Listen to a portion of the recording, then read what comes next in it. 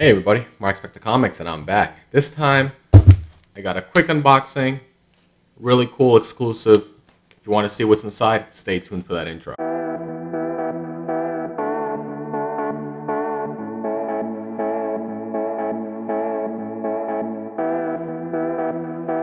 Alright, so welcome back. If you haven't already, please don't forget to like, share, and subscribe.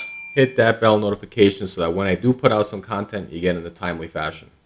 Like I said, ended up getting a package in the mail. Funny story about this package. I ended up pre-ordering this book. I think it was the week prior to it coming out. And then the book got delayed a week from release. And then it finally shipped from the place I pre-ordered it from. I ended up pre-ordering it from Sanctum Sanctorum Comics. I ended up pre-ordering, I think it was 4 copies. And it came with a free gift. But to find out, the Postal Service decided to never ship it to me. So it was never at the fault of Sanctum Sanctorum Comics. The book made it to the city, and then it looked like from tracking they never even made it an attempt to deliver, and ended up just getting rerouted back to the comic shop. So I just told them I just want a refund. You know, it wasn't your guys' fault. It just was frustrated about the whole process. So that was a bummer. Ended up looking on eBay. You know, I first talked to my buddy Mark from Legion of Comics, seeing if he had any extra issues, but he ended up selling all of his copies from the shop. So I went on eBay and ended up getting a copy for a pretty good price, and it just came in. So I was really excited that it came in and it didn't get rerouted back to the store. Because I was going to say, if this got rerouted as well, I was like, I'm all done. I'm not meant to have this book. And when this book was pre-ordered, it was like sold out everywhere. And I know why. It's because the cover was amazing. So my buddy... I hooked up my buddy Adrian Panda Awesome as well from the same shop. He ended up getting his, I think he unboxed his about a week ago. And he said that the covers look fantastic. And I've been reading the series. It's from it's a DC book. And it's 2 issues in, and it's from so the series is Monkey Prince. And it's been actually a pretty good read. So I'll show you the book. There we go. Just want to open this up carefully. All right.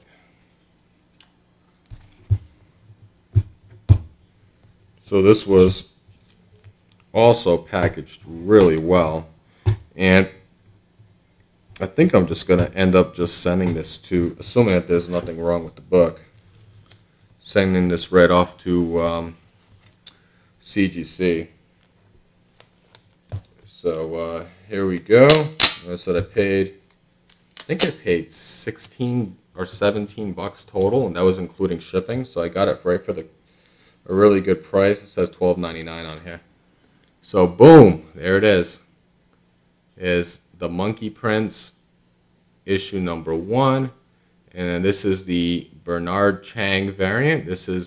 So what they did, this is really cool for the Chinese lunar year, the Chinese New Year. This is the what they call the gold foil Chinese, I guess, lunar variant. So it comes in an envelope, and comes in an envelope. And then the comic is inside. So this is really, really awesome. And so it says right here. There you go. So you can zoom in real quick. It says Chang on there. It's the cover artist, Bernard Chang. And then right below, we can zoom in. It says Happy Lunar New Year. We hope 2022 will bring you peace, prosperity, and good fortune from your friends at DC Comics. This is really cool. They did a fantastic job with this variant. I'm not going to open up the actual envelope. It's going to be the same exact cover that you see there on top. It might be slightly, I don't know, maybe more shinier. I know it's supposed because it's a gold variant. Who knows? But I'm not going to open it up. I think I'm just going to send it right off to CGC. Let me know what you guys think. Should I just send it right off like this to CGC? And I would imagine they're all going to come in 9/8. You might even get some 9/9s or 10s, depending on, because it's probably going to be a really nice card stock. Who knows? But yeah, this is just amazing. But let me know in the comments down below. What do you think? Should I send it up to CGC? Keep it as is? Or what have you? So, like I said, quick unboxing.